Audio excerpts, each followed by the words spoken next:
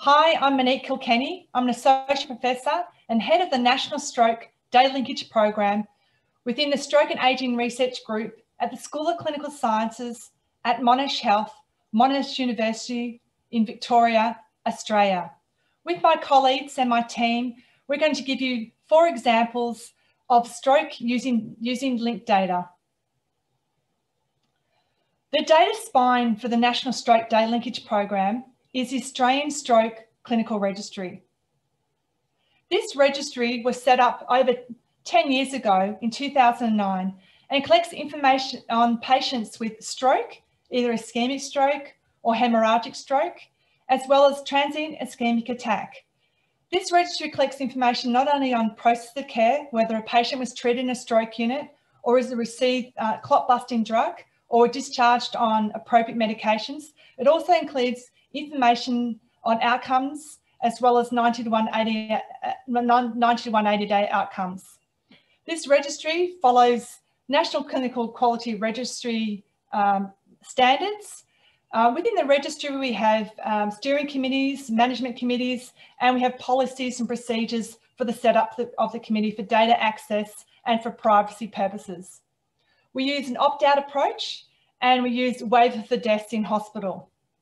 The data is collected on the Australian Stroke Data Tool, which is an integrated stroke data management. So it collects information not only on the registry, but also the audit program and also for some clinical trials. As I mentioned before, we also collect information on stroke outcomes at 90 to 180 days. And the information we collect on at follow-up includes place of residence, whether the patient was readmitted into hospital, and we also collect information on their quality of life, which is based on the EQ5D tool, which has got 5 dimensions, which will be explained later in a number of the presentations. We also collect information on the visual analog scale, which you can see on the right-hand side here is a thermometer. So 0 is the worst imaginable health status, and 100 is the best imaginable health status that the stroke survivors report at 90 to 180 days after their stroke. As you can see here, this is a progress. We have nearly 100 hospitals participating in the registry and over 110,000 registrants, and around half of these registrants have completed the 90 to 180 day follow-up. And our response rate for the patient reported outcomes is around 70%, so that is excellent. And if you can see here that the registry has grown exponentially. We started in Victoria with 10 hospitals, and it's grown to the majority, the eastern border of Australia. And now we've got every state participating in the registry except the Northern Territory. And you can see at the top there, our opt-out rate is quite low. It's around 2%. So I'll go into the next presentation. And the first presentation will be Dr. Joseph Kin. Thank you. So, hi everyone. My name's Joseph. I am a research fellow at the Stroke and Ageing Research Group, and today I'll be talking to you about our landmark study, the Stroke 123 project.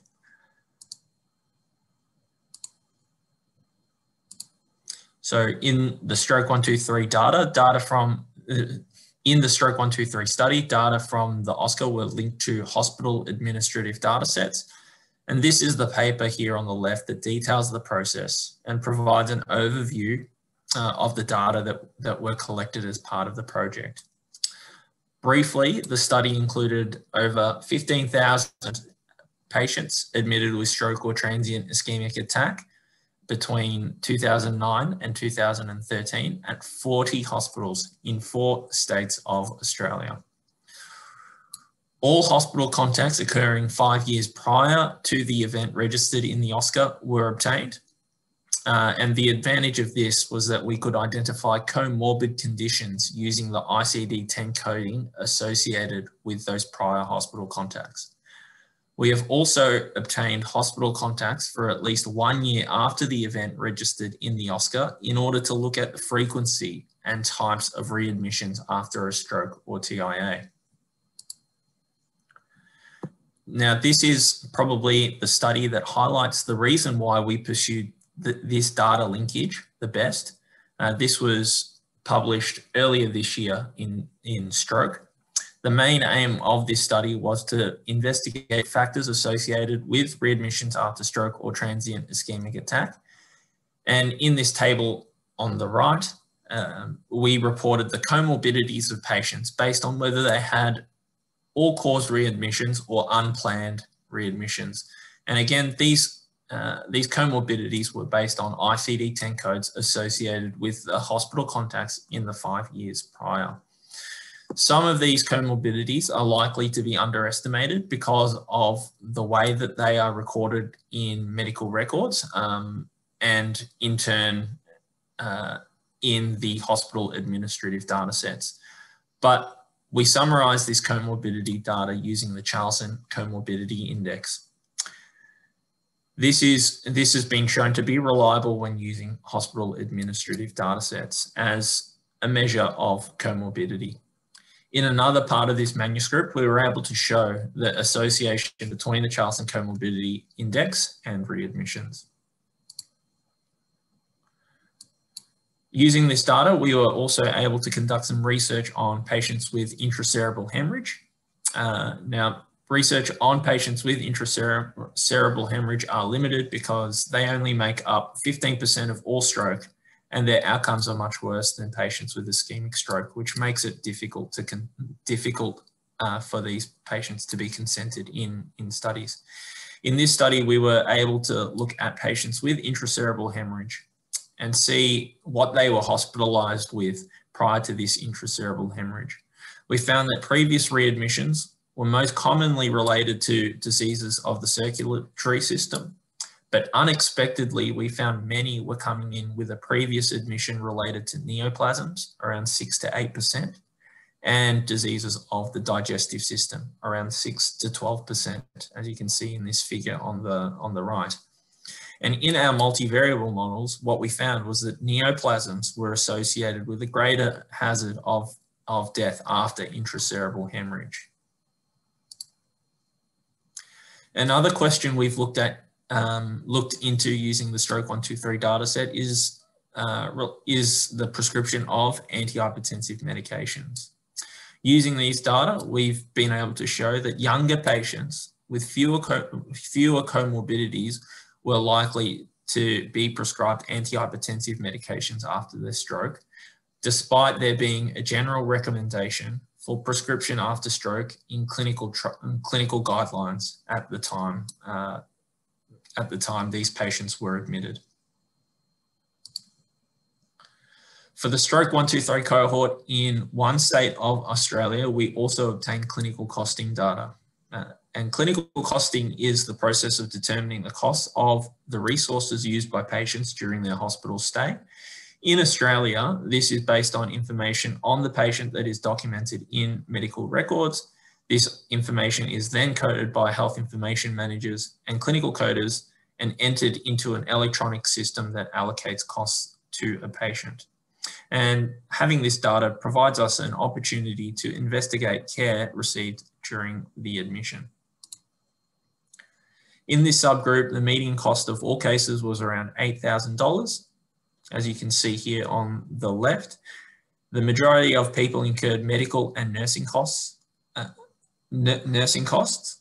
and this was the majority of costs incurred for these patients, around $1,500 and $2,500 respectively. We also found that a minority incurred critical care costs, and this was a high cost relative to other cost buckets, around $3,000. By linking this clinical costing data to the OSCA, we've also been able to look into answering novel questions such as costs related to stroke unit care, as I'm trying to demonstrate here on the right. And stroke unit care is one of the treatments monitored using the OSCA data. And for more information on this, please tune into my other presentation at this virtual conference. And I'll ask the next speaker, Lemmy, to speak about his data linkage project related to ambulance. My name is Aminadab Lemmy, and I'm a PhD candidate within this group. This aspect of the symposium focuses on the pre-hospital environment and gives an overview of the benefits of linking ambulance records to the clinical registry. One of the limitations for provision of thrombolysis, a clot-busting drug used for treatment of patients with ischemic stroke, is delayed presentation to the hospital. Much like elsewhere around the world, Australian patients with stroke are no exceptions, with just under 2/3 of the patients with stroke arriving beyond the thrombolysis time window of 4.5 hours. We have various data systems available from different organizations that can help us understand why there may be delays in promptly arriving at hospital, or why there may be gaps in provision of treatment for patients with stroke. Our objective was to assess the feasibility of linking data from the clinical registry and ambulance records. Through this linkage, we can determine the factors that influence the pre-hospital and hospital phases of acute care in relation to patient outcomes and identify opportunities to improve access to high quality stroke care. The ambulance records are of a great benefit, supplementing the clinical information collected in the OSCA. Firstly, Ambulance Victoria is the sole provider of emergency medical services in the state of Victoria, here shaded in blue, and it covers an area of approximately 230,000 square kilometers. This is unique to Australian states and territories, unlike in other parts of the world where multiple emergency services service a defined geographical area. Ambulance Victoria collects both operational data, which are captured through a computer dispatch system, and clinical information, which are captured by paramedics during patient management or patient care on the field. So information is captured throughout the whole process, from when a patient calls for an ambulance to arriving at the hospital. And therefore, this information,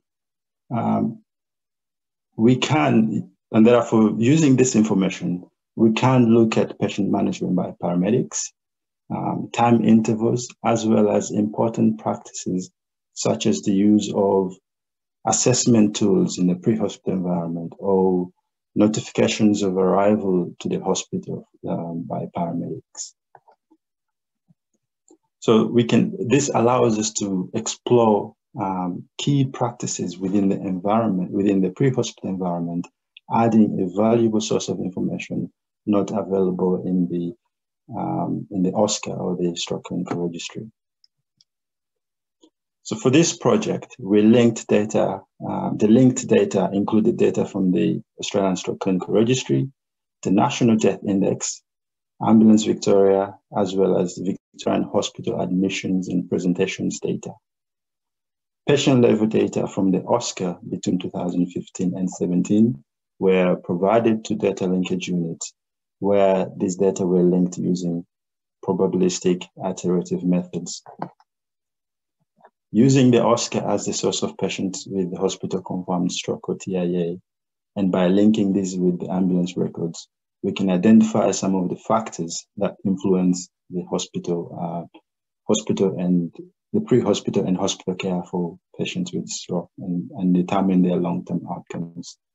And so we use this data to describe we use descriptive statistics to look at some of the processes of care within the pre-hospital environment by ambulance staff.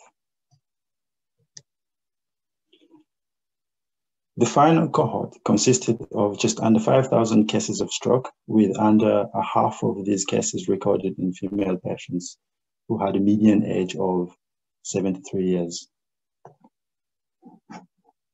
Lights and sirens were dispatched for 81% of the patients, and the highest transport priority was used for 51% of these patients as well.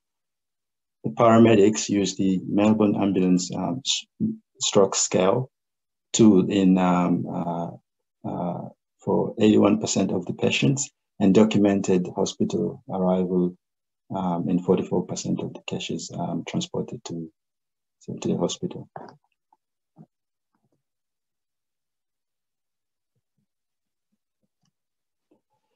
Amongst those patients with a stroke or TIA diagnosis, according to the registry, call dispatchers correctly identified 56% of them as having a stroke, whereas the paramedics identified 68% of these patients. For both paramedics and call dispatchers, fewer women were identified as having a stroke. This was similar to those patients who had stroke onset beyond 4.5 hours. Those with less severe strokes were more commonly identified than those with more severe stroke. I use the ability to walk on admission because this is a variable that is used as a proxy for stroke severity.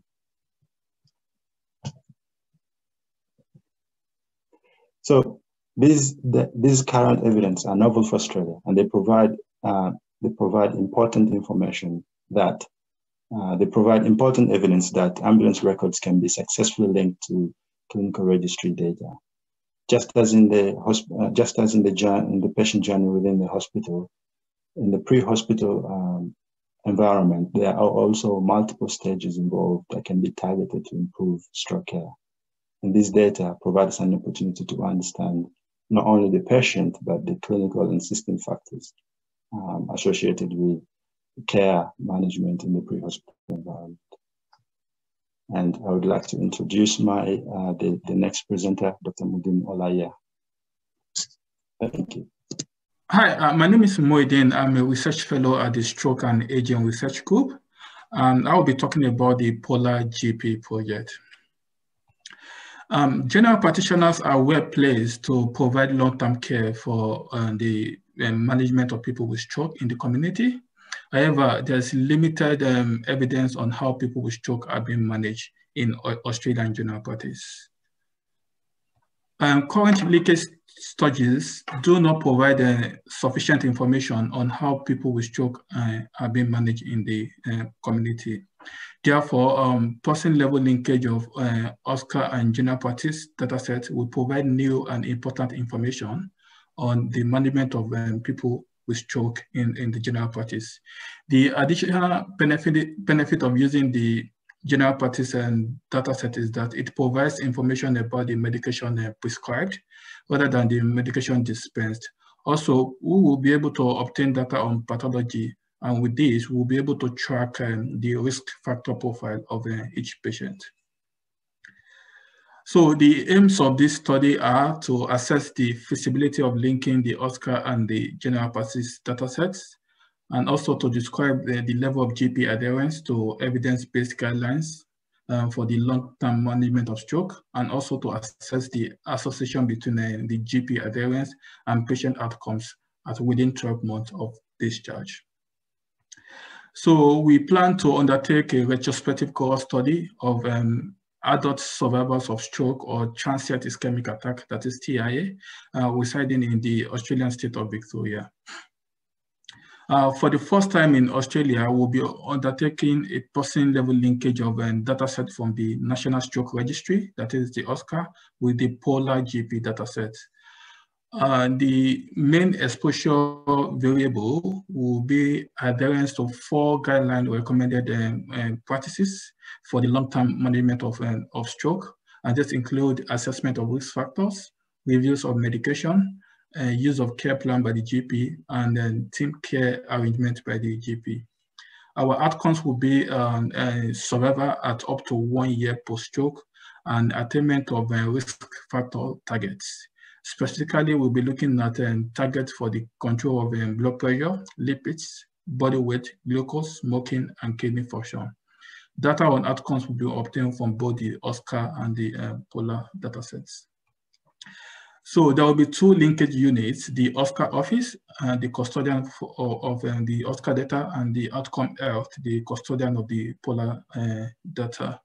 The OSCA comprises data on acute care for approximately 25,000 registrants living in the state of Victoria, while the Polar dataset comprises general practice data from approximately 1,000 general practices, which represents 27% of general practices in the state of Victoria. As you can see, linkage variables and the project ID will be securely transferred from the OSCAR office to the outcome health, after which both linkage units will transfer the identified content and data in a secure manner to the Monash secure environment, where researchers will be able to assess and analyze the data. For the linkage process, we will be using the OCA Ashen software. This software securely de-identifies and data sets, thereby allowing person-level linkage between the data sets. We anticipate that there will be a generation of 2 linkage keys based on the combinations of the linkage variables, as you can see. We are hoping that we'll be able to achieve at least 95% linkage of the OSCAR registrants available in the polar datasets. So we will use a longitudinal analytic approach where each patient will be followed from, for our data analysis, we'll be using a longitudinal analytic approach where each patient will be followed from hospital discharge to death or up to 1 year post-discharge, whichever came first. We use standard descriptive statistics to summarize the level of GP adherence to the recommended practices. We also use multi-level regression models to determine the association between GP adherence and patient outcomes. And also the same model will be used to identify factors associated with GP adherence and then patient outcomes. From this study, we hope that we'll be able, the findings from this study will be essential for describing how people with stroke are being managed in Australian general practice. And also we'll be able to provide evidence that may inform strategies to better individualize the care for people with stroke in the community. And I will now hand you over to Lachlan to talk about the PRECISE project. Thank you. Thank you, Medine. Hello, everyone. My name is Lachlan Daly, and I'm a PhD candidate from Monash University, Australia. And in this section of today's talk, I'll present an overview of the PRECISE Data Linkage project and how routinely collected data in Australia can be used to ascertain medication dispensing and doctor visits.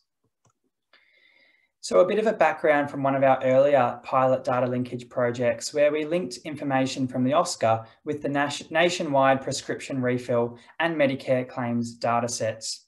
And in this study, we found evidence to suggest that the use of secondary prevention medications after stroke is suboptimal. And in these pie charts, we can see that nearly 20% of patients are withheld secondary prevention medications in the year after discharge. And more alarmingly, up to 1/3 of patients discontinued their medications within 1 year, potentially placing these patients at a greater risk of recurrent vascular events. And this pilot research really highlights the need for further work in this space and a greater understanding of potentially low-cost interventions which could be implemented to improve medication adherence after stroke. So this brings me to the PRECISE project, which was a large data linkage study, linking information from a cohort of OSCAR registrants located in Victoria and Queensland, as shown in the blue states in the map of Australia above. And briefly, we linked information from these registrants with routinely collected data from the Medicare benefit schedule, the pharmaceutical benefit scheme, the National Death Index, hospital admissions and emergency presentations in both states, and also the National Aged Care Data Clearinghouse. For a subset of patients who were admitted in 2016, we also conducted a cross-sectional survey to understand their patterns of treatment and care after stroke. And this survey was also linked with these range of routinely collected data sources. So the aims of the PRECISE study were to compare the long-term health outcomes of patients based on whether they received chronic disease management and also their disability status. And the secondary aims of the study were to compare differences in adherence to secondary prevention medications based on the receipt of these chronic disease management plans, and also to determine the cost effectiveness of different models of primary care based on disability status. So for today's talk, I'm going to focus on our second on our first secondary aim, which is to compare differences in adherence to secondary prevention medications.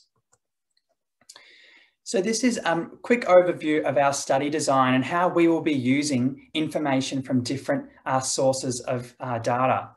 So for our study, we're going to use data from the National Death Index to exclude patients who may have died before the outcome period. And we're also going to use data from the National Aged Care Data Clearinghouse to identify patients who are in aged care, as these patients are ineligible to receive chronic disease management plans. During the exposure period, that is between 6 and 18 months after discharge, we're going to look in the Medicare claims data to see whether patients received a chronic disease management plan. And in the subsequent 12 months, we'll use the PBS data to understand whether or not patients adhered to their medications. Using the variety of linked data sources, we'll be able to understand important patient, clinical and health system factors. Firstly, in the hospital admissions and ED data, we'll be able to understand patient demographics and comorbidities using the ICD-10 codes. And in the pharmaceutical benefit scheme, we'll also be able to look at patients' pre-existing levels of medication adherence and their comorbidities. We'll also be able to look at the continuity and regularity of GP, specialist and allied health visits using Medicare claims data, and also whether or not patients who received certain home care, aged care packages may have better or worse medication adherence. And also important patient and clinical factors collected as part of the OSCAR related to the index stroke or TIA. So ultimately, the findings from this PRECISE project will provide real-world evidence of the effectiveness of chronic disease management on long-term outcomes after stroke or TIA, including adherence to secondary prevention medications. Overall, this project shows that data linkage is a cost-effective strategy for researchers to investigate the effectiveness of interventions as well as patient outcomes across the continuum of care. Thanks so much, and now I'll pass back to Monique Kilkenny to conclude today's symposium. So thank you, Lockie, and thank you, Medine and Lemmy and Joseph for providing examples for a case study for the National Integrated Data Platform for Stroke for Australia. So as you can see, the data are already available and they potentially are cost effective. For the projects, for example, the Joseph presented, the Stroke 123, it took us 4 years to receive the data. So it does take time to receive these data sets. And with the PRECISE data set that was presented by Lockie, it's been taken us 2.5 years to go through the ethics applications and data applications in order to receive these data. But there are lots of advantages to receiving these data. It adds value to the registry. It adds value, so by linking to the death index, we can actually find information on looking at the survival for those patients who receive the clot-busting drug thrombolysis. We can do validation studies. We can validate what the clinical diagnosis in the registry is compared to how it's coded in the administrative data to see whether we're capturing all the strokes in the registry as well as in the administrative data to monitor the incidence of stroke in Australia. It supports various study designs. With the study that was presented on the PRECISE, that's a comparative effectiveness study. And with what Joseph presented with Stroke 123, we can do cost effectiveness studies as well.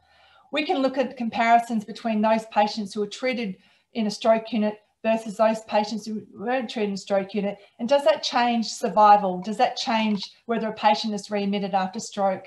And we wouldn't be able to do this without using these linked data sets. Also, these large linked data sets allow us to undertake research into rare events or small subpopulations, such as Aboriginal. Medine is undertaking some work in looking at Aboriginal quality of care, quality of life and process of care and outcomes. And in the future, we're going to also look at ethnic differences in quality of care and outcomes for patients who are from a non-English speaking background. So these advances going up the tree with the data platform, Australian Stroke Registry at the bottom, we can actually look at the whole stroke journey. We can go from the ambulance right up to whether a patient died and anything in between, whether they're admitted into hospital, whether they received medications. And as you can see, this massive data sets that we've accumulated over the last 10 years, we've got nearly 22 million records where we can evaluate this whole stroke journey. Just a plug, we actually have a National Stroke Data Linkage Interest Group, and if you Google that, you'll be able to have a look at what our group is doing around Australia in data linkage in stroke. And I'd just like to acknowledge all the supporters of the registry, as well as all the government support we've had in undertaking these projects, as well as the Stroke Foundation. And thank you also to all our team at the Stroke and Ageing Research at Monash University and the Florey, who managed all the registry data. Thank you.